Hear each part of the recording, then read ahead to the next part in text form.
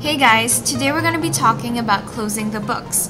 So what exactly does closing the books mean? If you remember, closing the books is the sixth step in the accounting cycle.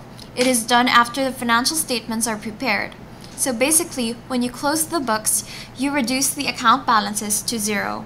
Now it may be confusing at first, but let me use a trial balance to illustrate what happens. We have here two T accounts, namely for sales and purchases. As I said, when you close a balance, you simply reduce the account balances to zero. Thus, to close the balance for sales, you want to get an ending balance of zero. Here. So how do you do that? By simply making a debit of the amount of 520,000. And the same goes for purchases. You want to get an ending balance of zero, so you simply make a credit of 300,000. Simply put, the basic concept is, when you want to close a balance, simply make a debit or a credit to the opposite of the account's normal balance. Taking the example earlier, sales has a normal credit balance, so to close it, we made a debit. Now that you have the basic concept of closing balances, here are some important details to note. Remember that there are three main types of accounts, namely the permanent or real accounts, the nominal or temporary accounts, and the mixed accounts. Permanent or real accounts have balances which are carried over to the next accounting period. These would include balances on the statement of financial position, namely your assets, liabilities, and capital. Then you have the nominal accounts. Since these are temporary, these balances are not carried forward to the next period. These would include balances found on the income statement, namely your income and expenses. The last type would be the mixed accounts, which have the nature of both real and nominal accounts. Basically, these include your prepaid expenses and unearned liabilities. Adjusting entries are prepared for these kinds of accounts to separate the nominal and real portions.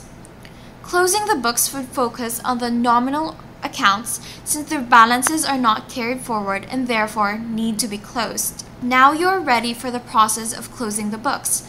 The first step is to close all nominal accounts which have credit balances to the income summary account. These accounts would include your sales and other forms of revenue, purchase returns and allowances, and purchase discounts. As I said before, to close a balance, simply make a debit or credit to the opposite of its normal balance. Since the normal balance of sales is credit, to close it, we make a debit to sales or other revenues and a credit to income summary. Next, you need to close all the nominal accounts with debit balances to the income summary. Nominal accounts with debit balances are typically your expenses and purchases, sales returns and allowances, and sales discounts. To close it, simply make a credit to whatever expenses incurred, which is the opposite of its normal debit balance, and a debit to income summary. Next is you need to close the income summary account to the drawing account. A credit balance in the income summary would pertain to a net income, while a debit balance would mean a net loss. For our example, we have a net income of 200,000. Thus, the income summary account has a credit balance. To close it, we must now make a debit to the income summary account and credit to the drawing account, as shown here. And lastly, the drawing account balances must be closed to the capital account. In our case, we have a credit balance for the drawing account from step number 3. Thus, to close it, simply make a debit to drawing and a credit to the corresponding capital account. So that's it, and I hope you guys learned something today.